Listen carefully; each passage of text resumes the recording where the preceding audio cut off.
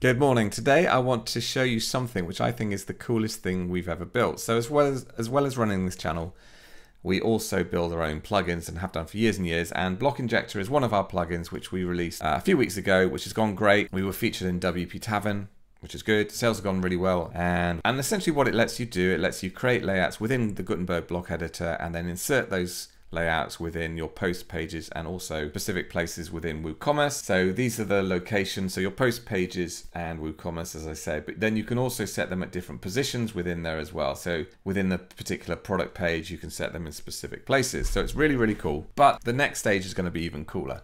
At least I think it will be anyway.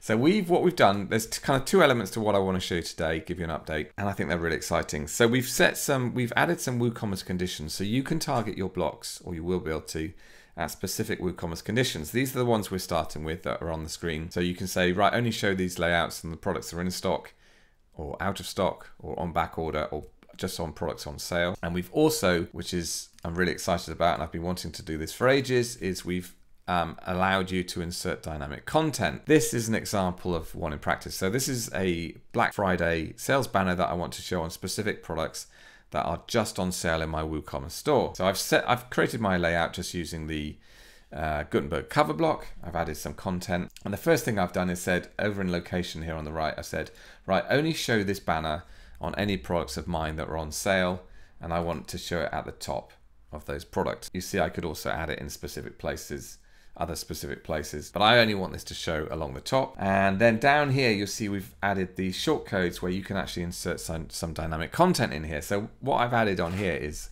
I've said, right, just bring in the title, and that's the product title, and also bring in the product price. Okay, so what we've done, we've said, right, only show this banner on specific products that are on sale, and then dynamically bring the product title and the price title and create a nice layout of them. So if I go to my store now, go to any of my products that are on sale, you see I've got a few on sale.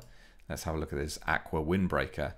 Can you see how it's dynamically brought that layout into that product, and it's dynamically brought the product title and also the price of the product in dynamically as well. Now obviously you can lay this out any way you like. You can have this block appear any way you like within the product page, but hopefully you can see the kind of power that this should give you when you're running your campaigns. Let's look at this one here again. This one here should bring that in dynamically. And if I want to edit this, I just go back here and change it here. And it will automatically update on any of those products that I've used it on. So if I refresh this, you can see how it's changing. So it's really, really powerful. I think it's incredibly exciting. I'm so excited about it. Right, I just want to show you one more example of where this could be used. And this is using the stock products in stock condition, WooCommerce condition. So you see over on the right here, I've said, right, just show this on any products that are in stock. And we're going to use dynamic content, which is we're going to bring the post title, and we're actually going to bring in the stock. How many stock are left? So we're saying only so many are stock left. At the moment, we're saying products. And let me just go back to my site here and let's look at a few of these products. So autumn jumper. And then can you see how it's highlighting that we've only got 3 left? So we're trying to incentivize your customers to take action because we're making it really clear how many are left. Let's just go and see another example of this. Check out these blue jeans. And again, you can see how it's dynamically bringing the product title, and it's also bringing how much stock is left. So hopefully that gives you a really cool idea of why I'm so excited about it. I think it's a really, really exciting thing. There is one other thing that I'm not showing you today, which we're currently working on, to do with full site editing. And if we pull it off, I'm going to come back next week and show you that, because I'm even more excited about what that potential for that one. So there we go. There's a look at Block Injector, the next version. I'm hoping to have it released in the next few weeks. Thanks so much for watching. If you want to keep up to date with Block Injector and other Gutenberg stuff, hit the subscribe button. If you can give this a like, that would be amazing as well.